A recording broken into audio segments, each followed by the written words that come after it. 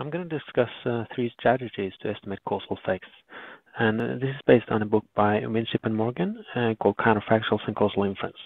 Now, the first method is what we usually do in economics, at least, and this is conditioning. So the first method is based on conditioning.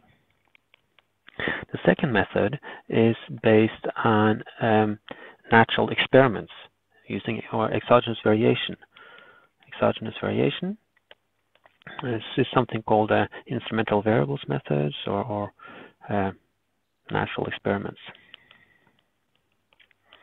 And the third method is based on isolating the mechanisms. So these are the three methods that can be used to estimate causal effects. And in order to understand them, I want to draw a graph here. So we'll just draw a graph. Let's say you have three things, A, B, and C, and they will affect something, which is the treatment. Let's call the treatment D. The treatment could, for example, be the amount of drinking a person does, so drink. Now, how much you drink will affect, or whether you drink will affect the outcome. Y, which could be life expectancy or blood pressure or whatever drinking affects here. So let's say it's blood pressure. Now, blood pressure is also affected by other things, of course. So you can have two things here. You could have F and G. These are things that affect blood pressure. And what you want to do is to isolate the effect that drinking has on blood pressure, for example. Or in more general terms, the effect of a treatment variable on the outcome variable. Now, in this setup, we can also assume that there's some background variables. There's a variable that is behind both A and F, and let's also assume that there's something behind A and B. Now, the question is, given that this is the causal diagram, what do we need in order to estimate the effect of drinking on blood pressure? Well, it turns out if you want to use the strategy of conditioning, all we need to do in order to isolate the effect of drinking on blood pressure is to take away the effect of all the other variables. You see, for example, A here.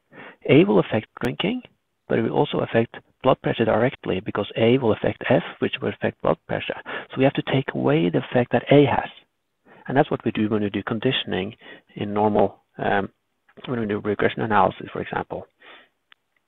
So all you need then is to take away or close down all the backdoors, meaning all the ways you can go from D and get back to Y.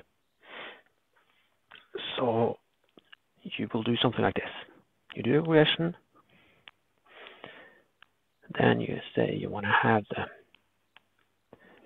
you want to know the effect of D, which is the treatment variable, drinking, for example, and then you condition. You control for the effect of A and B. Beta 2, A plus beta 3, B. And now you have isolated the effect of drinking on blood pressure because you have control for the other variables. You condition on them. So this is one way of isolating causal effects, and this is the approach that many people take, and this is what we're used to, at least as economists. You should be aware that, first of all, it's not the only method, and second, it's not necessary to condition on all the variables. You can even do this if you only knew F, because if you condition on F in this here, instead of conditioning on those variables, you could say plus beta 2F. That would actually achieve the same purpose, because now you're still closing all the ways of going from D and go back to blood pressure here, because all A and B, they have to go through F. So if you condition on F, that's enough. You don't have to condition on A and B. So that's you know, it's important to know that you don't have to include all the variables. You only have to include those variables that closes all the back doors, basically. Okay, the second thing is using exogenous variation. And this is a very different strategy than using conditioning, because now you're not trying to close all the back doors. that we did when we did conditioning. Now you're trying to find a variable that affects the treatment variable but does not affect the outcome variable that you're interested in. And in this diagram, that is C here. C affects drinking but does not affect Y directly. B affects Y because B goes through A, through F, and then Y. So if you can find a variable like this that affects the treatment variable but not the outcome variable, then you only need the information on C and D and Y, and that's all you need in order to estimate the causal effect, and you can isolate the causal effect here. So that's a different strategy than conditioning. Now the third strategy, isolating the mechanisms, then we need to change the diagram a little bit. So let's take away this arrow here, and let's say there's something in between blood pressure, or something in between drinking and blood pressure. You know the mechanism that causes this.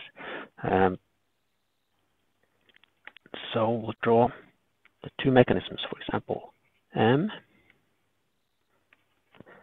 and N, and they again will affect blood pressure.